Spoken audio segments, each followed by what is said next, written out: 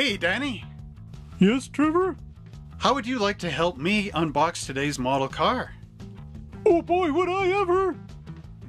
Today we're going to be looking at AMT's Cuckoo's Nest 1/25th scale Ford F-150 custom van. Now this one's out of my own personal collection, but if you want to see everything that we have available now in our hobby shop for sale, visit us at www.monster-hobbies.ca, and I'll leave a link for that right up here that you can click and go see that website right now. So Danny, without further ado, let's go down and take the lid off this model kit, and I'll let you go over the instructions. Oh boy, I get to read the instructions! Okay, let's go, let's go! What's in the box? What's in the box? What's in this box? What's in the box? Now here's a car to listen to Disco Duck in as you groove on down the highway. We have the Cuckoo's Nest by AMT. Now this again is one of those amazing kits right flashing out of the 70s for you, just so you can enjoy it. Van fans! Ford's newest goodie box, all tricked out with a cargo of custom gear for cruising in style. It's looking good because it's wearing the latest in macho wheels and tires, peekaboo portholes, a custom hood grill combo, and super graphic color decals. There's captain chair buckets, CB radio for rapping, and a heavy breathing V8 in the engine room. Plus lots more, ready and waiting. Make this beauty yours, now.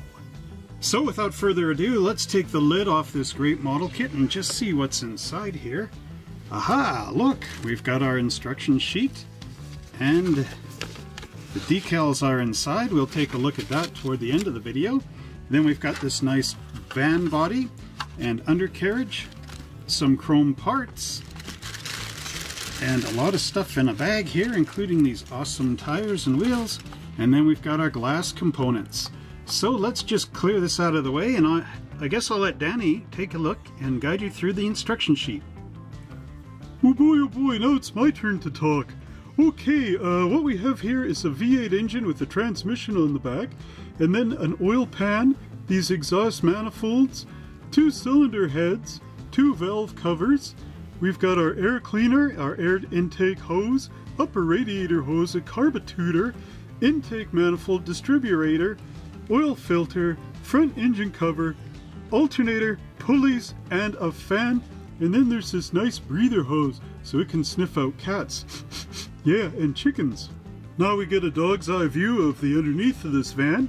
And here we've got our full frame, our gas tank, these cross members. We got full leaf springs in the back, a 2-piece differentiator, and these little blocks to raise up the back end just to make the differentiator get up even higher. We've also got these rear shocks here, and then there's some more cross members as well. And then up front we've got these nice radius rods, we've got the front shock absorbers, then we've got our I-beam axles with the springs here. Springs go bouncy bounce. Then there's the front disc brakes and the tie rod. And then if we look under here we got the drive shaft, and then we've got the wheel backs, so retainers, the tires, and these cool mag wheels. I always like chasing trucks and vans with big tires. Next up we got the wheel well and firewall, as well as the steering box and column, the master cylinder and brake booster, a heater blower, and then our engine will pop up in here. Then we've got this rear bumper and the exhaust manifold, which goes on here with a nice muffler to keep it all nice and quiet. And then we've got our radiator wall, radiator cap, windshield washer bottle, and a battery to supply the voltage to this beast. Now normally I don't like to lie around underneath the van, I like to go inside it. So here we've got our nice interior. I always like to sit in this passenger seat up close to the air vent and the heater controls, so I'll be a nice warm puppy. Anyway, you've got your seat back, your seat front, the armrest that I like to chew on, and then you've got the swivel plate and the mounting bracket there. That's our air vent, like I said before. There's our stock steering wheel, our steering column, the CB radio, and our instrument panel, so Trevor will know just how fast he's driving the van. Now panel 7 shows you how to put the body together. Now we've got 2 different types of windows out the side. These are our porthole windows. You got these double style, and you got this keyhole kind. So you might have to cut a little hole in the side of the body just to sink them in proper. Then we've got our side windows and our windshield, and this will pop up from the inside of the van. Then we've got a window in the back, which also comes in from the back. And then two nice red shiny taillights.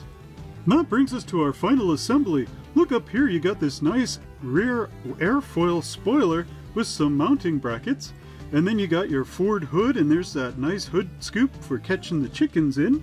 And then we've got our custom grille and this front air dam with these really cool looking driving lights so that you can see the road down below.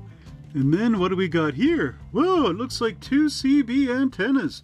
Your choice, good buddy. Gee, Trevor, I don't know about you, but this unboxing video is making me hungry. Me too. How would you like some bulgogi chicken? What is that? Bulgogi chicken is a Korean dish that I found on a YouTube channel called Chop Chop Recipe. Will it take long? Danny, I can cook this faster than you can scrape down a model kit's seam lines. You just need some simple ingredients and cooking utensils. And you too can make a great meal like this. Chop Chop Recipes shows you step by step how to cook fast, easy Asian food. Awesome! Now let's eat that bulgogi chicken and get back to our unboxing video. Boy, that bulgogi chicken was good. Thanks once again to Chop Chop Recipes for that great meal. So here we are looking at our Ford van, and as you can see again, this has some nice ribs on the roof and very well detailed. Actually, this one is pretty good for not having too many seam lines and mold marks. There's our Econoline 150 right there, written on the side, as well as the side marker lights, which are sunken in. The nice door handles on that van, as well as the front. This thing does look really good. Oh, there's quite a bit of flash on this corner here, actually. Looks pretty bad, but... oh, something happened in my license plate shroud there. It's got a little bit of a nick. But anyway, there's the Ford logo. And if you look underneath, there's a couple of mold marks up there on the roof panels, but those could easily be taken out with your number 16 hobby blade. Hey, I think Danny did a pretty good job on those instructions. I'll let him do the decal sheet at the end. Next up, we have the wonderful interior of our Cuckoo's Nest van. And as you can see, again, this is the same as some of the other Fords I've done on here. Those nice side panels are molded in place. That would be on the Cruisin' van as well as the Coca-Cola van. There's our pedals molded into the floor again. Well, basically this is the same mold. Nice thing is there's no mold marks on the inside of the floor pans here. They are all conveniently underneath, and as you can see they do sit up quite a bit, so you'll need your sandpaper to get that off. Always remember to cross sand. But overall, I would say this is a really groovy little van.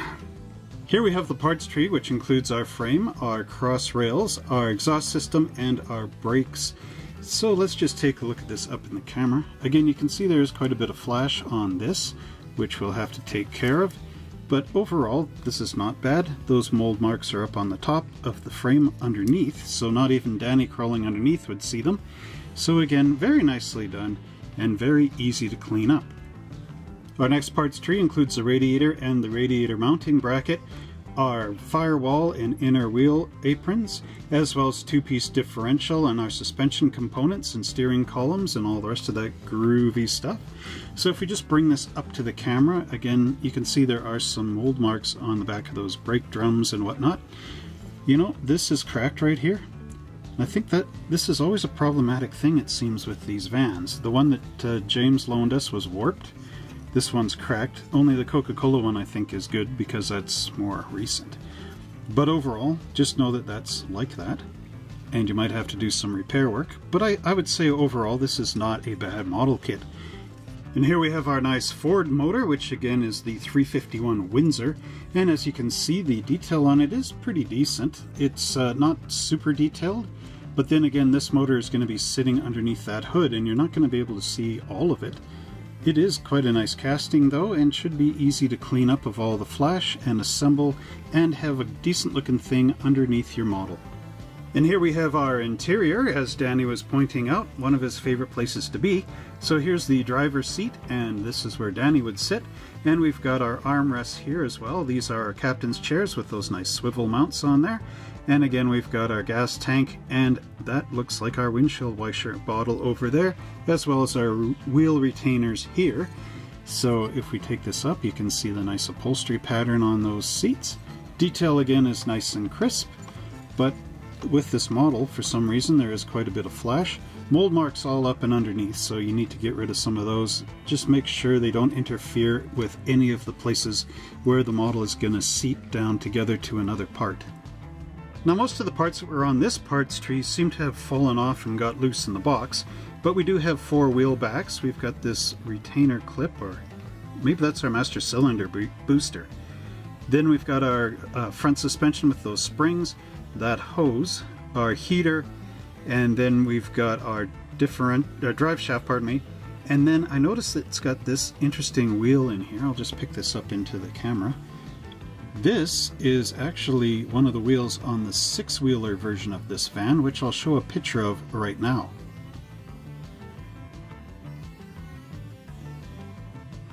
So you see, there it is, and I'm not really sure why it's in here, but still pretty cool.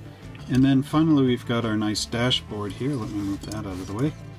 And as you can see, it's got all those great details in there. Whoop, come on camera, focus for me. There. All those great details in there, such as our instrument cluster and our radio and everything else. That brings us to the last of our white plastic components, and as you can see, we've got these nice side louvers for our windows. We have our CB radio for when you're driving down that road doing the double nickel, and then we've got our front and rear bumpers, as well as our custom hood, and the Ford emblem has been removed from this, which is very nice. So just bringing this up to the camera, you can see the nice detail on the louvers. There's that CB radio. Turning it over, you can see it's got front and rear, or rear and front on there. It's got a little bit of a hood mat underneath, which again is quite nice. Little sink mark on the back of that CB radio, and again we've got some mold marks up in here, which you can take out with your sandpaper or number 16 hobby blade. Next up we have our clear parts, and as you can see, a lot of them again broke off the parts tree, like our side windows and our rear window. And then here we have our front window, and these are the cool little porthole and keyhole side windows. Now again, our glass did get scratched up because this was not in a bag, but I'll just show you what these look like. Now as you can see, they've got quite a nice dome on them. They do pop out of the truck body, or the van body, and they are very nice. One other part here that we have is our red tail lamps, and again, bringing them up to the camera, they have the nice reflectors molded in place. Next up we have our amazing chrome parts tree, and as you can see, once again, all the wheels seem to have fallen out except for one. These are American style wheels. There's our alternator off the side here, as well as a chrome front bumper as an option, and then our tail lamps here, or actually those are the driving lights. And then we have our antennas, and this time around they are actually chrome plated, unlike some of the others where they were just white plastic molded in place. Again, you can see that nice American style racing wheel on there, and our bumper. On the back, a couple of mold marks, nothing to worry about really. Overall, very nicely done for such minimal chrome.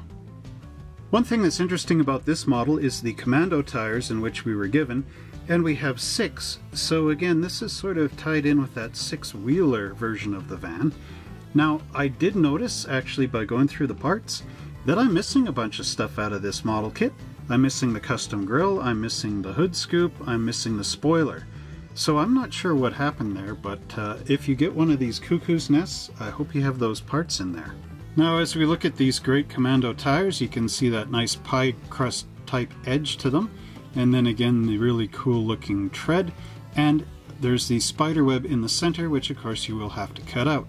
You'll also need your wheel spinning tool in order to get rid of some of the edge on here, but overall these are some pretty amazing looking tires. Oh boy, now I get to do the decal sheet. You know, I'm a bit of a bird dog, so it's always cool to see these neat little birds up the side. And I sure did like that bulgogi chicken. Well, anyway, there's our side stripes for the Cuckoo's nest, and again you can see these neat little disco colors we got here, that rainbow graphic. I think I've seen this before, sort of on the, where was that? Oh, the Ford cruising van. There we got our nice Cuckoo Nest decal, and even a Cuckoo Nest license plate. Well, I hope you enjoyed our unboxing of AMT's Ford Cuckoo Nest Econoline van, and don't forget to tune in next week when we will be back with another great model car unboxing video. If you want to see what model kits we have available for sale, don't forget to check us out at www.monster-hobbies.ca so that you can see what we have in store for you today. Now, until next time, everybody, keep the rubber on the road. Hey everybody! If you love building model car kits, don't forget to join us over at the Monster Hobbies Model Car Garage YouTube channel. That's where you can see all kinds of cool model car building stuff, videos, unboxings, tips and techs, and so much more. So look for that in YouTube now.